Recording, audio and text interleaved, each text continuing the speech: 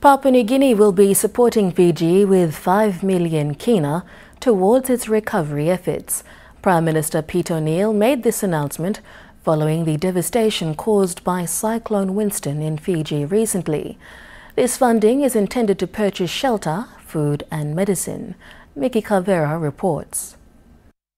Fiji is still reeling with the devastation caused by Cyclone Winston a week ago. Humanitarian assistance is pouring into the affected areas as the people try to rebuild their lives after the destruction.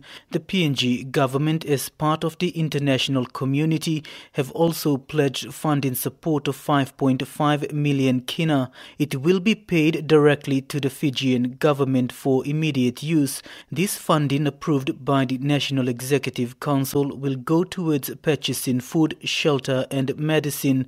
Prime Minister Peter O'Neill says the magnitude of the tropical storm is another example of extreme weather affecting the region. He says Pacific Island countries continue to face the brunt of climate change. PNG is no different, having to deal with its own disasters.